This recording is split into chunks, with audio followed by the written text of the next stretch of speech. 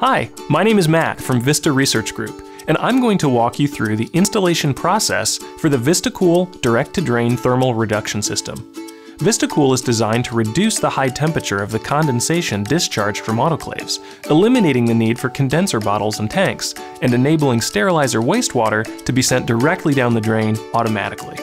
VistaCool saves staff time and eliminates the potential physical risks of emptying steaming hot bottles manually. VistaCool also helps prevent the buildup of mold, mildew, rot, and rust inside expensive sterilization center cabinets, which can be caused by spills and the humid environment created by exhaust from pitchers and bottles. Two VistaCool models are designed to accommodate either one or two autoclaves and are currently distributed by both Sycan and Midmark. I'll be walking you through the installation of a model V7502 system designed to accommodate two sterilizers, but the process is essentially the same for both units. Before you get started, remove all the contents from the product carton to be sure all the items you'll need for installation are present and undamaged. You can reference the included installation guide for a complete parts list or download one from VistaCool.com. VistaCool systems are typically installed under a sink in a base cabinet of a sterilization center. The system should always be installed as close to the drain and cold water supply line as possible. The 1/4 inch high temperature Teflon tubing will need to run from the output port of the autoclave directly to the VistaCool system. In many cases, holes will need to be drilled through one or more partitions in order to get the tubing from the sterilizer to the VistaCool. In order to protect the tubing from kinking or damage, we've included grommets with each system, which are especially important to use when drilling holes in metal cabinets. Make sure to drill the holes so that the tubing makes a progressively descending angle from the autoclave to the VistaCool.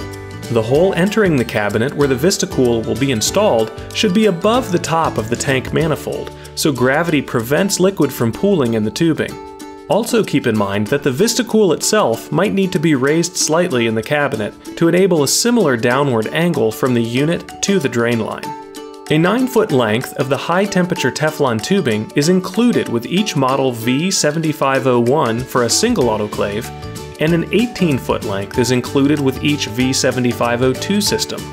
It's important not to exceed 10 feet in length for any individual section of tubing between a sterilizer and the VistaCool. Always try to minimize the length of tubing to prevent traps and pooling in the lines. Please note that we recommend that a professional technician or plumber familiar with dental and medical offices perform the installation, since we'll be tapping into the cold water and drain lines. The technician or plumber should be familiar with your local plumbing codes and techniques for successful equipment installations, because failure to install the system correctly could result in water leaks, leading to possible water damage. So without any further ado, let's get started with the plumbing. First, turn off the water supply. Tap the cold water line with a T, valve, or compression valve so the 1/4 inch polyurethane tubing can be connected. Be sure to connect to the cold water supply ahead of any foot switch that might be present for uninterrupted water supply. Next, cut a 3 to 4 inch piece of the blue poly tubing and connect the installed fitting from our last step to the inlet of the inline water valve provided. Be sure the valve is in the closed position. That blue lever should be 90 degrees relative to the valve body.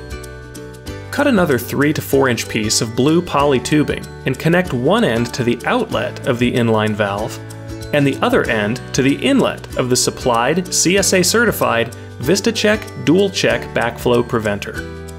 Measure the drain T adapter assembly for placement into the drain piping. Cut and remove a small section in the appropriate place above the trap. Keep the entire assembly as low as possible while maintaining at least a 1 inch offset from the barb fitting as shown. Rotate the drain adapter hub so the barb fitting is at the 6 o'clock position. Be sure to tighten the slip joint T's nuts once all steps are complete. Now we're ready to connect the system. Start by filling the water tank completely. Remove the manifold and coil assembly from the tank by twisting the manifold counterclockwise. Fill the tank with cold water, replace the coil manifold, and place the tank into position under the sink. Continue the tubing from the outlet of the VistaCheck to the top stainless hose barb on top of the brass water valve on the thermal regulator. It can help to warm the end of the tubing with hot water before pushing it over the barb. Just make sure the tubing is pushed down completely and flush with the hex stainless base of the barb. Connect the 1/4 inch high-temp Teflon tubing from the autoclave to the milky white Kynar fitting on top of the white manifold. Make sure the tubing doesn't kink when moving the autoclave or pulling the tubing through the cabinet partition holes. Now connect the 1/4 inch black opaque condensate line tubing to the elbow fitting on top of the manifold. Then connect the other end to one of the male adapter fittings on the drain adapter. Cut that same black condensate line as close to the drain adapter assembly as possible and install the inline thermal sensor. Make sure the flow direction on the inline sensor is oriented toward the drain. If connecting only one autoclave to the VistaCool system, be sure the included plug is inserted into the second male adapter fitting on the drain adapter. Now connect one end of the 1/2 inch clear PVC tubing to the elbow hose barb on the tank, and the other end to the straight 1/2 inch hose barb on the drain line adapter. Make sure the tubing is firmly engaged over the barbs. If in doubt, use appropriately sized hose clamps. The VistaCool system should be set on a hard, level surface and installed so that the top of the water tank is above the coolant overflow fitting on the drain adapter assembly and below the autoclave outlet. If the tank is below the level of the coolant overflow fitting, the system may not operate properly.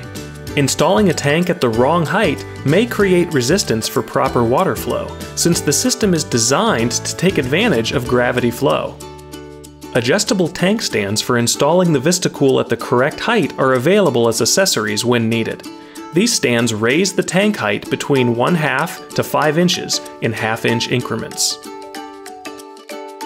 Turn on the main water supply and check for leaks. Slowly open the inline water supply valve fully and check for leaks. Prime the system by inserting a small screwdriver in the viewport hole on the brass stem of the thermal regulator on top of the tank and pushing up on the water valve piston. The system is primed when water can be seen leaving the 1/2 inch overflow fitting on the tank and running to the drain adapter. Check again for leaks, then run 3 consecutive autoclave cycles to ensure everything is working properly. Once VistaCool is properly installed, it will function without operator input. Beyond periodic visual inspections of the tubing, there is nothing users must do to ensure proper operation. If you haven't already, please be sure to register your product online at vrg.support/register or complete and return the enclosed warranty registration sheet. Thanks.